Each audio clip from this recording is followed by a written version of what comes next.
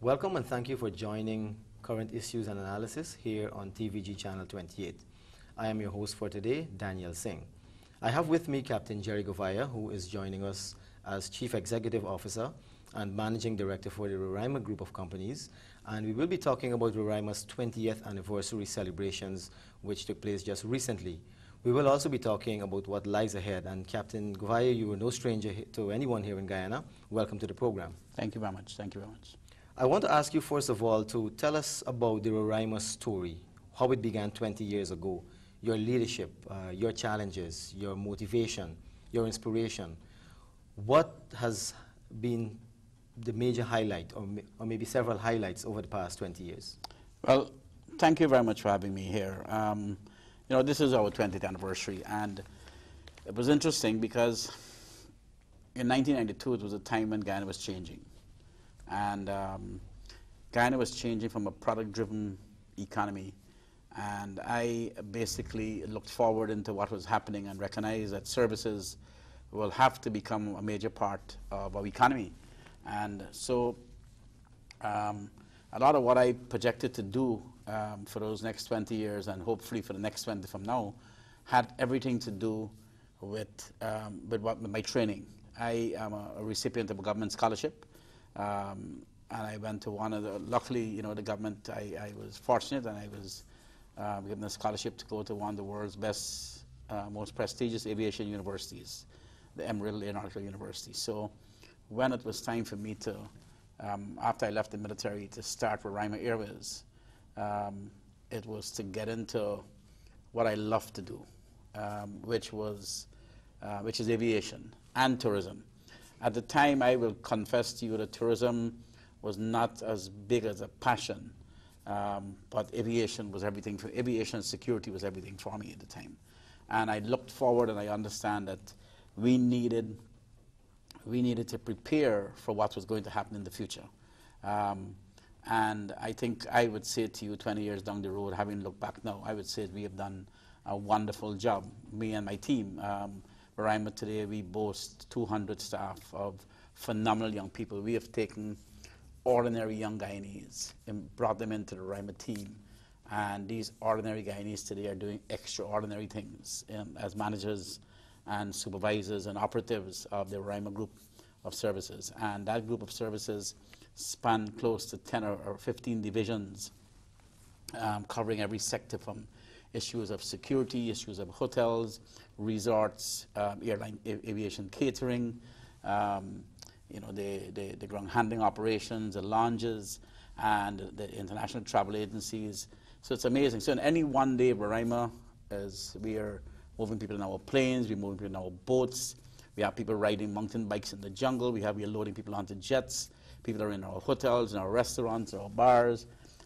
We're providing first-class aviation security services to international airlines. And so Roraima team today and over the last many, many years have been doing a wonderful job to bring us to where we are today, and to meet the challenges of this economic development, this economic trajectory that has been happening over the last years, and to continue it to meet where we are going as a country. So it started back with me having this vision of where Guyana will go. And Guyana was destined for a burst of economic development, but where our service sector was weak back 20 years ago, and I recognized that part of what we were going to do was contribute to that service sector. And I think we did it very, very well. Well, you talked about that vision going back to 1992. Prior to that, and perhaps in the late 80s, mid-80s, not many Guyanese shared that vision. And you also mentioned your staff, ordinary Guyanese, doing extraordinary things. But you, the man, Gerry Gouveia, you yourself have done extraordinary things. You're, CEO and managing director of your group of companies, former president of the Georgetown Chamber of Commerce and Industry. You've been involved heavily in the private sector, a leading figure, Private Sector Commission, Tourism and Hospital Association of Guyana. How did you, and many others which I'm not able to mention right now, but how did you as the man, as the leader, how were you able to pull all of this together? A company, as head of a company that is still growing, and you still plan to expand. Well, I would say, first of all, I am joined. This company is owned equally by myself, my wife, Debbie Gouveia. Debbie Gouveia is a wonderful, wonderful partner, wife, mother of my children. But she is a professional woman of world-class caliber.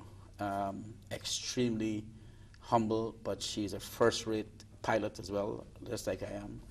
And while I've been doing all these things over the years, she has been the one that has been carrying the company behind me. She has been there, bringing up the rear, taking care of business, while I was out here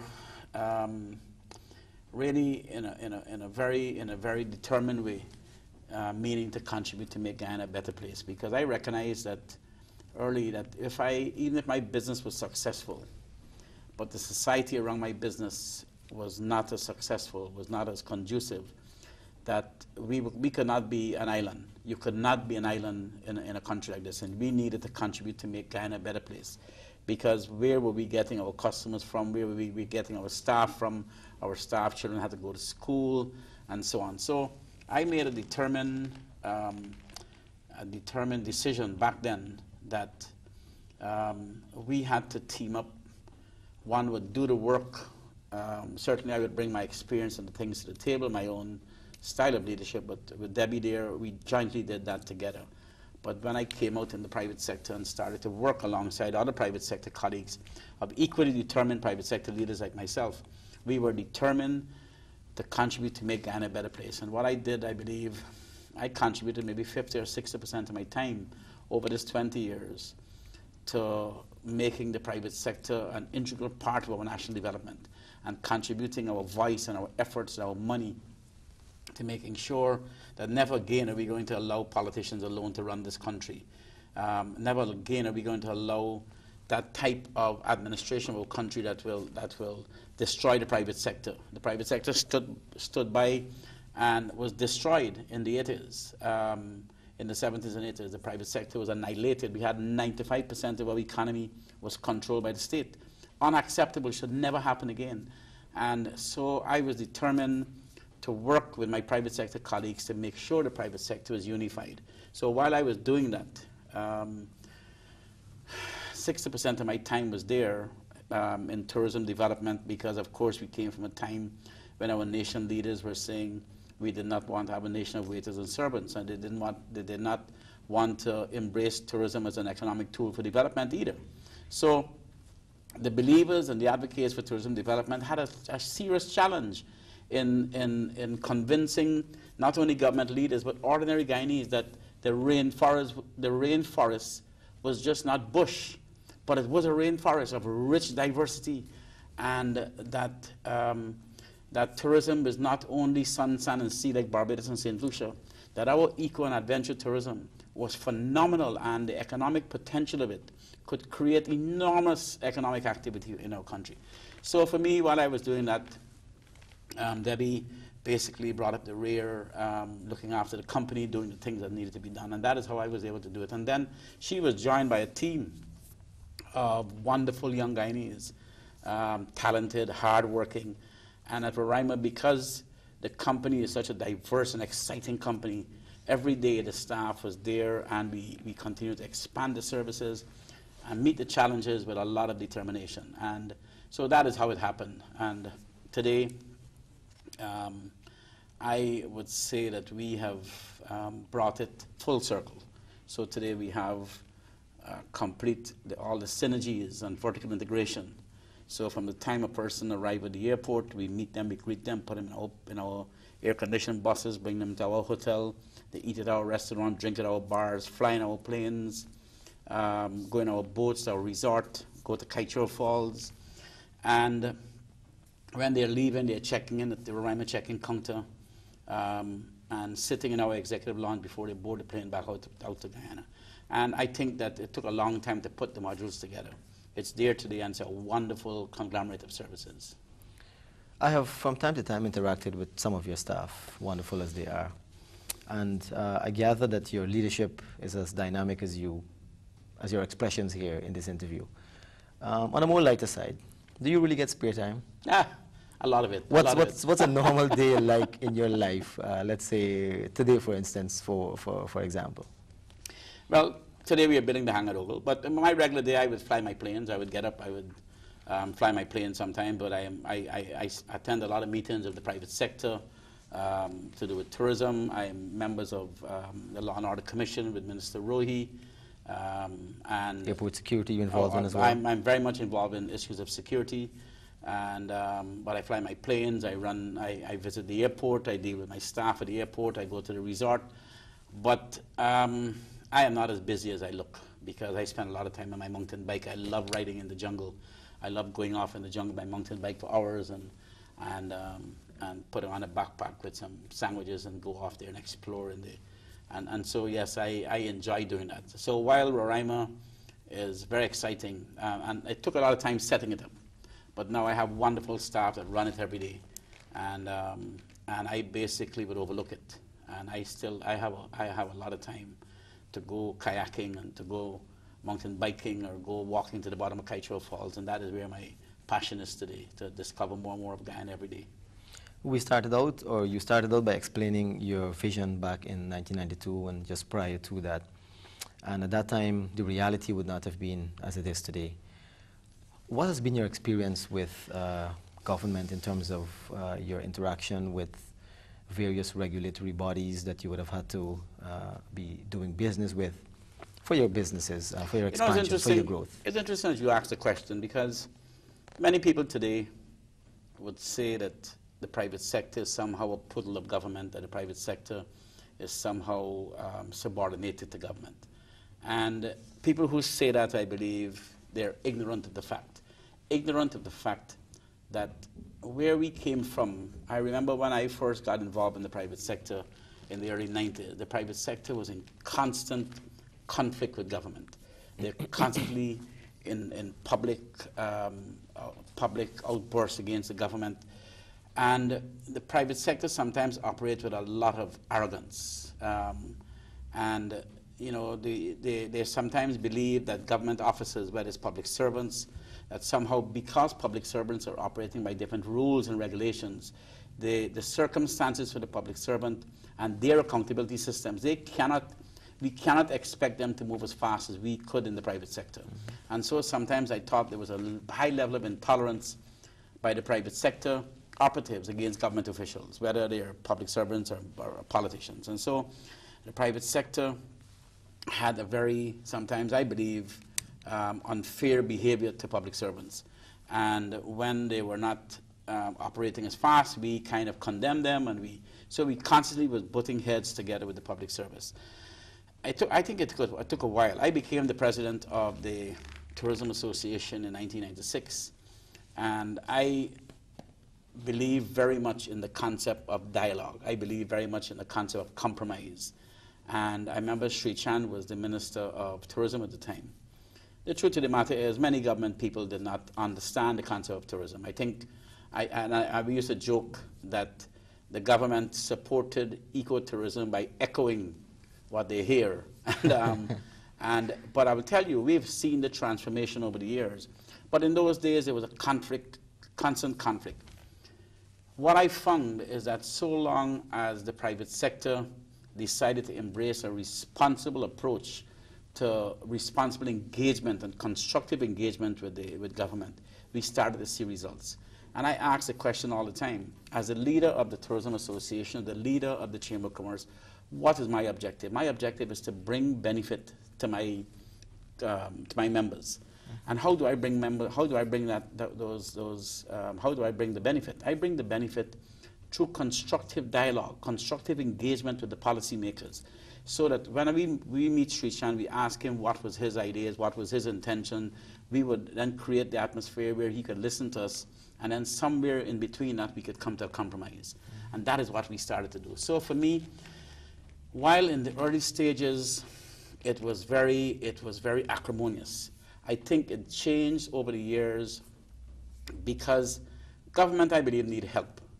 The government officials genuinely wanted to work with the private sector, but I found that the private sector sometimes are very hostile. And because we had all this big ego and we walked with them with our money bags and our back and so on. But finally we were able to shed that kind of arrogance. And I think we started to work in a constructive manner and started to bring value and benefit to our members. And so to ask me about that, I will say that we have contributed by that kind of constructive engagement in helping to create an enabling environment for private sector development to happen. And you need both government and the private sector, and labor, of course, but particularly because I'm talking about these two, for us to work together in an environment where Guyana is the priority. How do we compromise together, respect each other's role, and put Guyana first? And I will say to you that whether we were talking about aviation and the development of aviation, and if you look today, if you went to Ogle Airport and you see the development that has happened at Ogle Airport over the last 15 years, is mind-boggling. And that development there is not only physical development, it's also development that happened with people putting their money where their mouth is, with highly skilled professionals staying in Guyana and helping to develop Guyana. That aviation sector is like the backbone for our national development, because that is what will connect our urban areas with our hinterland areas. And you look at that, and that could only happen because the enabling environment was created. And so the regulatory environment came in, and I will say that throughout the system, the regulators were always ready to meet in a cordial manner to talk to the private sector, and the private sector was able to contribute to that process. I'm not saying it's always perfect, but I am actually extremely optimistic and very, very enthused by where we are, what we've been able to achieve. And so people mistake constructive engagement to bring results to your members. So if you had a problem with customs, at one time it was going to be a nightmare of bureaucracy to get to solve those problems. Today, if we have a problem in customs, if there's a problems with regulations, with our planes, when tourism at the airport, I mean, very, very quickly private sector delegations engage government officials, and those things are quickly resolved to mutual benefits. And that is for the interest of Guyana. So I would say that we've come a far way, and the regulators and the environment that we operate in today, I believe, is extremely conducive to economic development. Though that, and I'm sorry to go on this point, but to say to you, this wonderful working relationship and this wonderful enabling environment is being challenged as we speak, because you know, the greatest challenge facing Guyana today is still the creation of jobs. And how do you create jobs? You create jobs by fostering and enhancing investor confidence. That is the only way you create jobs. And jobs is what our young people need, and they need better paying jobs. The only way we could do that is with enhancing investor confidence.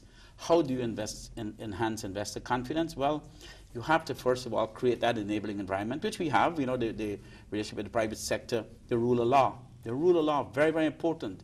The issue of property rights, that people can't come and destroy your property. The government can't seize your property. Property rights, the issue of copyrights. But more particularly and very important is the issue of political stability and peace and personal safety.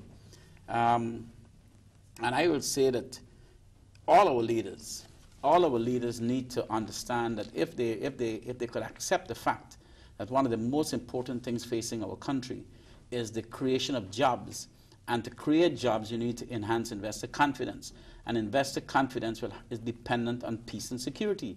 So if any one of our leaders, if we do anything to disrupt that peace and security, it doesn't matter what your justification is. We are a democracy and a country that respects with law and order and rules and regulations. And if we have leaders that disrupt that peace and security and that stability, we are affecting the creation of jobs. And so we are affecting the very same people we are professing to want to lead. So any political leader, private sector person, church leaders, union leaders, if any of the leaders in Guyana do anything to affect the investor confidence, then they're affecting the very people they're professing to want to lead.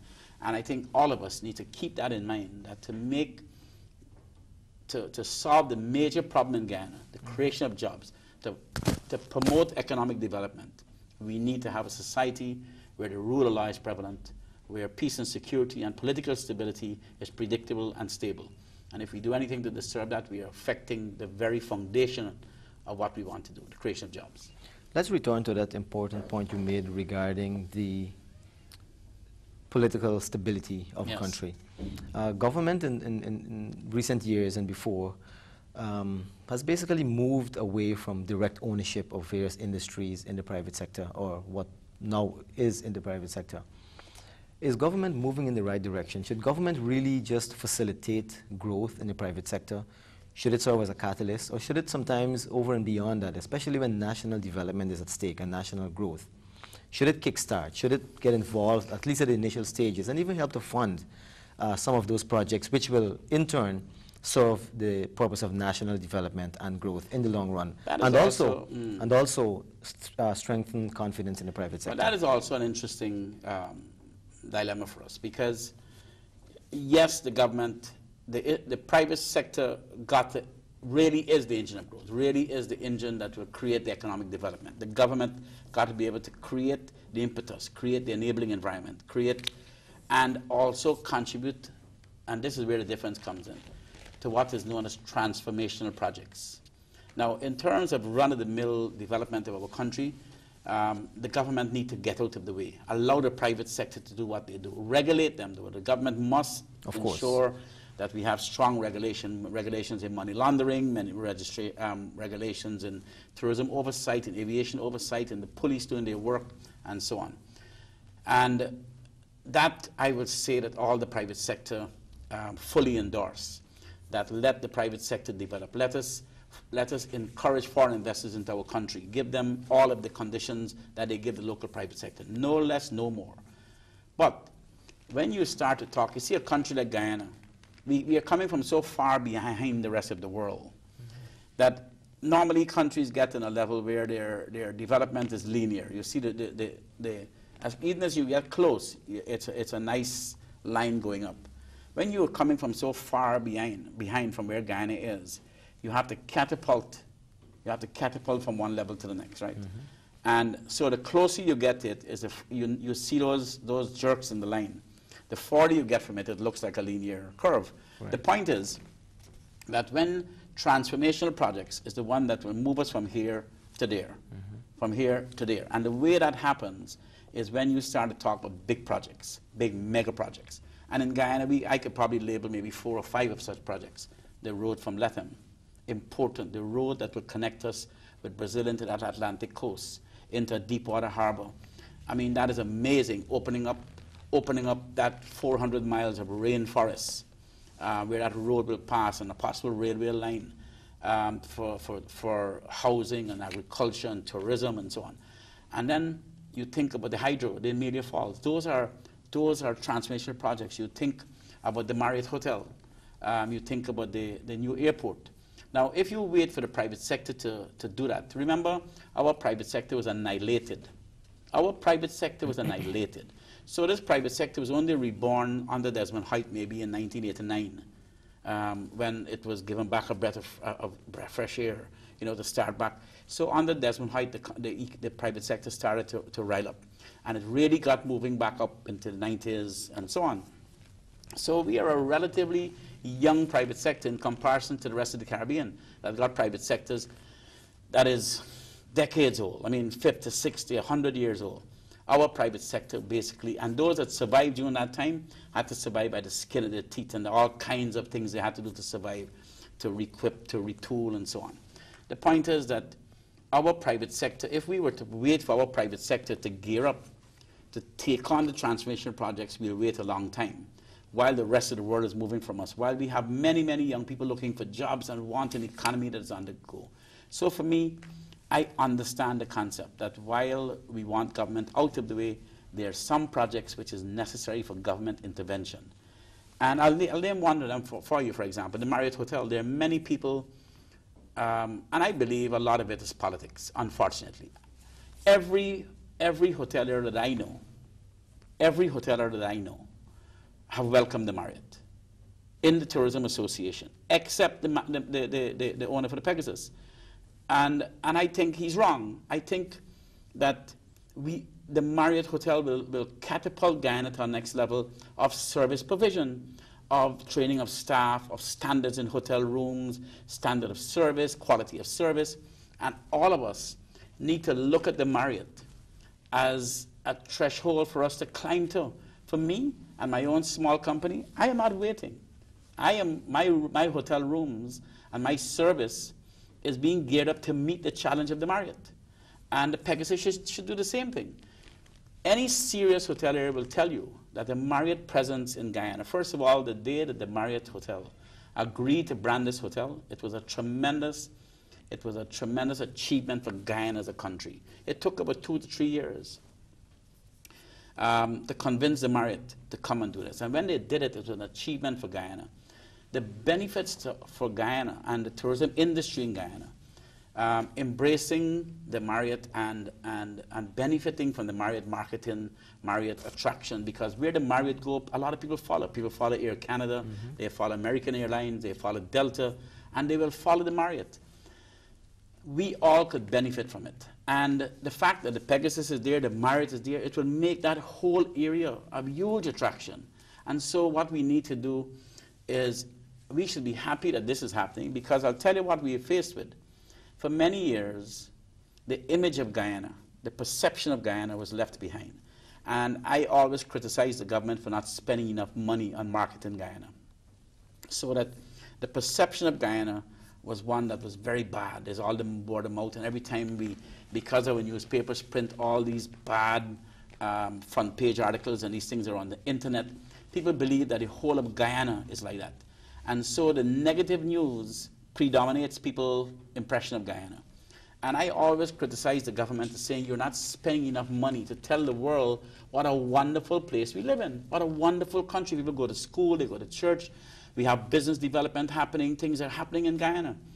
For me, I see Guyana through the eyes of my visitors. I have 5,000 people pass through our systems every year.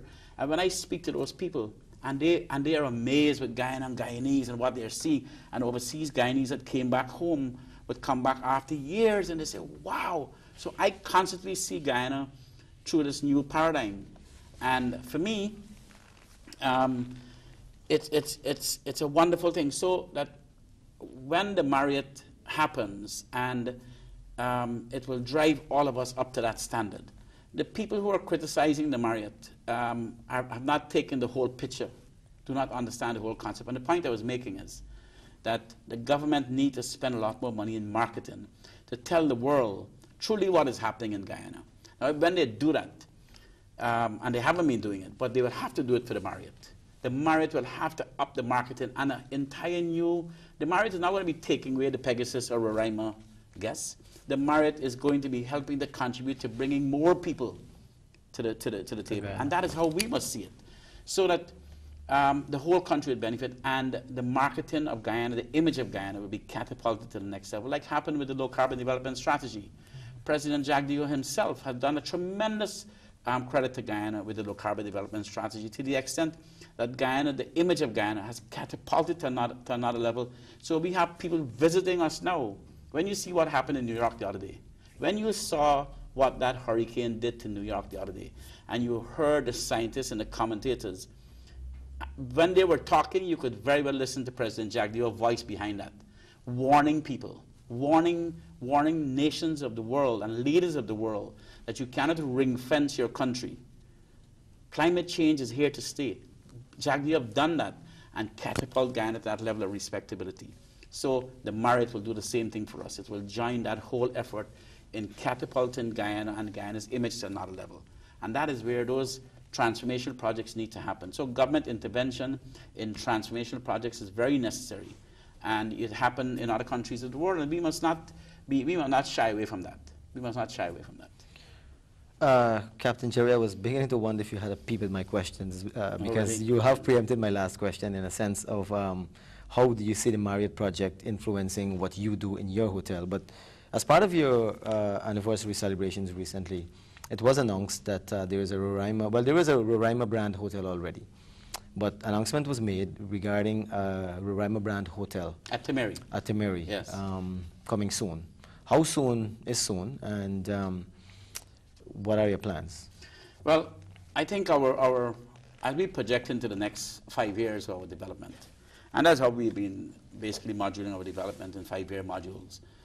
We are probably looking at about 18 million US dollars of expansion investment in the Guyanese economy from a small company like Roraima. We are, as we speak now, if you went to Ogle, you will see our new grand hangar being put up, our maintenance facility, and we are looking to import 2 new planes. The first one will they cost probably in the vicinity of 3 to 4 million US dollars, and then over the next couple of years, they're going to be the addition to those airplanes.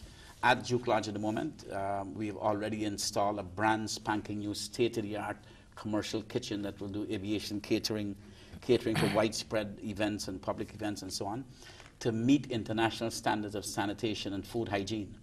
And so that is already in place at Duke Lodge, just completed for our 20th anniversary for this month.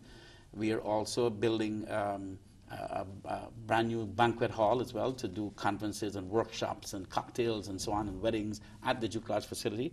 And at Duke Lodge, we are also expanding into 30 room, putting 30 rooms into our present facility.